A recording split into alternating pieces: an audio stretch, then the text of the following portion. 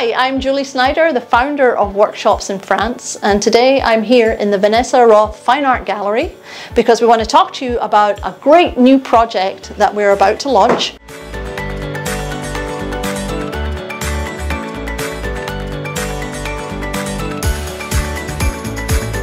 Hi, this is Vanessa Rothe. We are here to talk about the Americans in Paris Paris Provence with Workshops in France. I'm the founder of the Americans in Paris group and art project. We are involved in doing a workshop this year based on something we did a couple of years ago where we took artists to Paris to try to infuse their artwork with new ideas and get inspired by the masters in the museums, the literature from the area, and then France, of course, in Provence.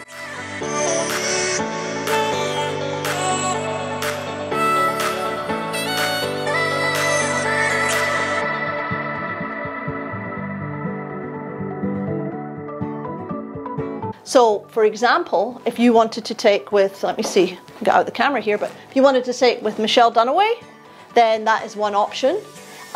She focuses obviously on portraiture. And then over here we have a beautiful painting from David Gray up in Seattle. Again, it'd be figurative work. And then we have Casey Child, who is just completely renowned for his beautiful brushwork and his classic rendition in a very contemporary style. And then we also have Olga Cremon, who is right here at the gallery also. And of course, we also have Vanessa Rothe, who will be teaching actually about landscape and atmospheric perspective, amongst some other things. We have some super programming all in line for you to enjoy. And in addition to learning from each of the artists and Americans in Paris that we've chosen for this, we also wanted to offer some art history kind of discussions and lectures that you can watch. We will be teaching you about how literature plays a role in the art that we create and how it inspires certain themes like Ophelia and the Shakespearean tragedies, how they've created and inspired artists to create paintings about the characters. This is such an exciting idea, doing these group discussions, because really we're recreating something that happened in history, but we're also creating our own history.